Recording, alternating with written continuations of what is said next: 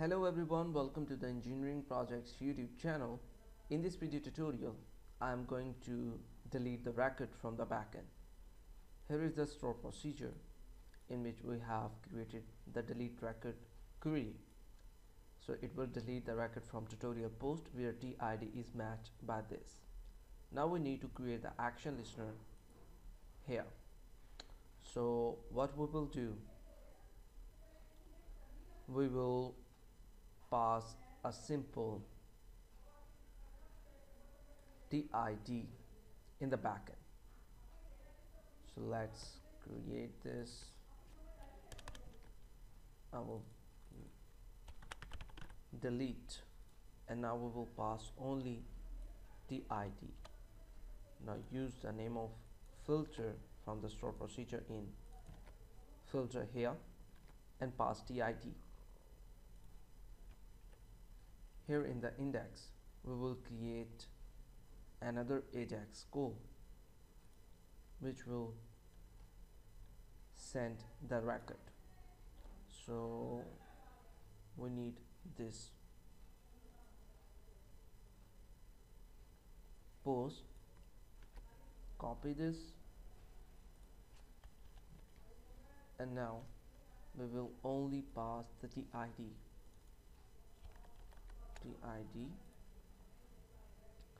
So how we will get the TID? It's really simple. We will use jQuery to perform that. Upon the successful deletion of record from the backend, so you have successfully deleted the record. Upon this, we will reinitialize the data table again.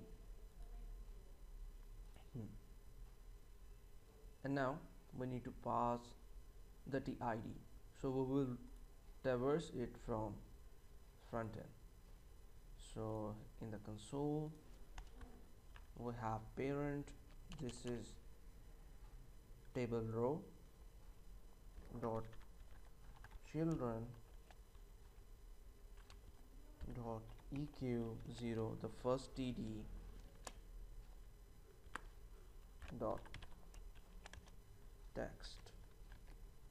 So here is the TID value.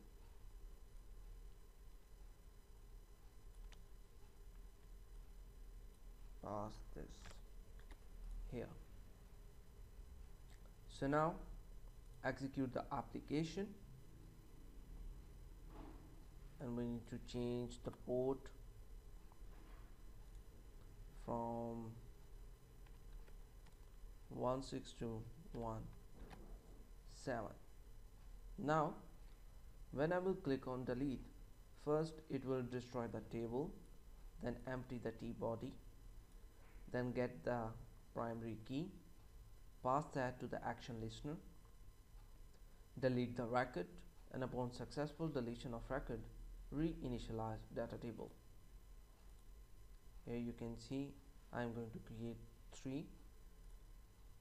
It's deleted and now you see showing 1 of 1 entry, and if I will delete this, all the records are get deleted. I hope this video tutorial is informative. If you have any kind of question regarding this, you can ask us, and don't forget to subscribe the Engineering Projects YouTube channel to get connected with ASP.NET development. Take care, bye bye, have fun.